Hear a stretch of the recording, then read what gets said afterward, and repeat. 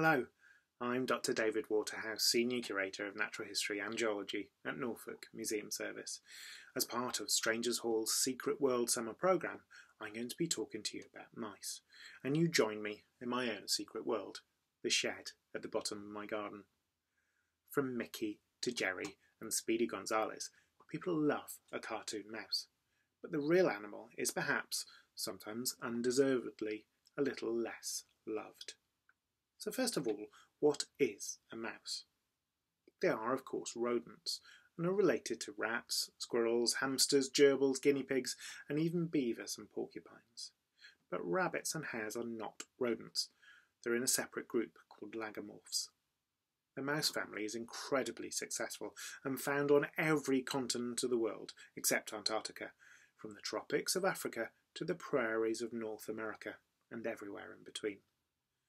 In Britain we have 6 species referred to as mice: the house mouse, the wood mouse or field mouse, yellow-necked mouse, Eurasian harvest mouse, hazel dormouse, and the edible dormouse. Confusingly, despite the word mouse featuring in their name, dormice are not true mice, although they are rodents and related to mice. The delightfully named edible dormouse isn't native to the UK and is only found in and around the town of Tring in Hertfordshire, thanks to escapees from Lord Rothschild's private collection in 1902. Although I've never tried one myself, they are indeed supposed to be edible, as some Romans considered them a delicacy. So to the 4 true British mice then. The harvest mouse is my personal favourite, and it's our smallest, with adults weighing as little as 4 grams. You won't normally find them in your house, as they tend to live in fields of grasses such as wheat and oats. They are in serious decline in Britain, and are quite rightly protected by UK law.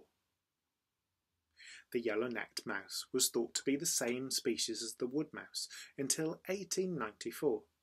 It is larger than the wood mouse, and unsurprisingly, it has a yellowish patch, a bit like a neckerchief, on the neck under the chin.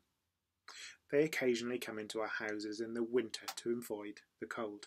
They're excellent climbers and have long tails for balance, and have a large, almost kangaroo-like back foot.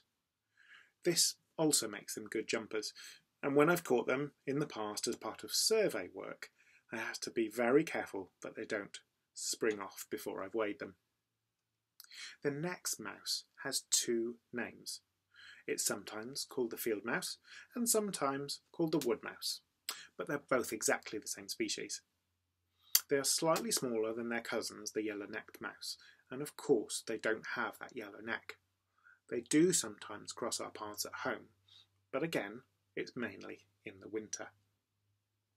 Finally, of course, we come to the house mouse, scientific name Mus musculus domesticus, which comes from the Latin for small domestic mouse. The Latin name mus is probably derived from the Sanskrit word musha, meaning a thief. As well as being found pretty much worldwide in the wild, it's this species that has been bred as the lab mouse and the fancy mouse kept as pets. House mice are slightly smaller than yellow-necked and wood mice. They're greyish in colour and have smaller hind feet, so I guess they're a little less jumpy. Like other mice, they use their tails for balance, and, a little like elephants use their ears, they use their tails to cool them down when it's hot, by controlling the blood flow through them extremely precisely. Amazingly, a house mouse's tail is determined by where they live. The colder the climate, the shorter the tail. House mouse behaviour is also very flexible, allowing them to survive in a huge range of different habitats and environments.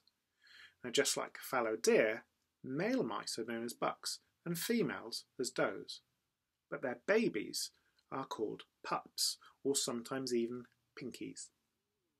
The house mouse is probably the second most common mammal in Britain.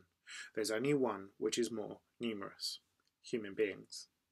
So there you have it, a little glimpse into the secret world of mice. Next time you see one, or perhaps what they've left behind, remember there's more to mice than meats. the eye.